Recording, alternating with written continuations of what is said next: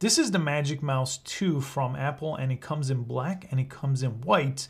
And I wanted to show you how to quickly connect it to your Mac for the first time. And the process is exactly the same on every single Mac. It works the same on the iMac and the MacBook Pro, the MacBook Air, the Mac Mini.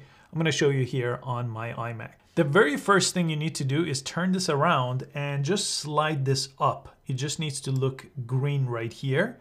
And this is the charging port, so it charges with the lightning cable. If yours is not charged for some reason, if this doesn't work, you'll need to charge it first.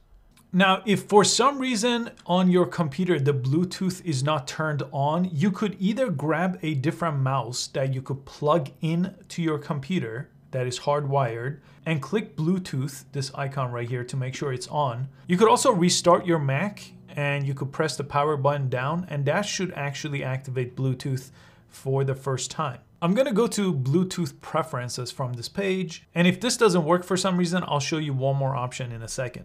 So the white one was connected before, but the black one that I just turned on is not connected. I have to press connect. I'm gonna go ahead and press connect, and now it's connected, and I'm using the black one here instead of the white one. And the other option is if you don't have another mouse, so you could actually activate Bluetooth and it doesn't get recognized by default, what you could do is you could plug this into your computer with a lightning cable.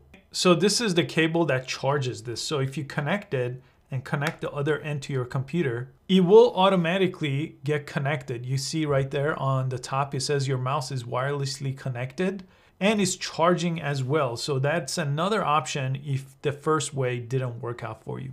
I hope you found this useful. I have a link to the white and the black mouse in the description below this video if you want to pick one up. Thanks for watching. I'll see you next time.